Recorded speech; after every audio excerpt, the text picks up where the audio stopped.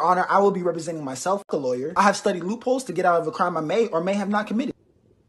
Apple Music? Yeah, that's right. I'm gonna play on the jury's emotions, suckers. Your Honor, I get mad. We all get mad. You stepped on the victim's face 20 times after they told you to calm down.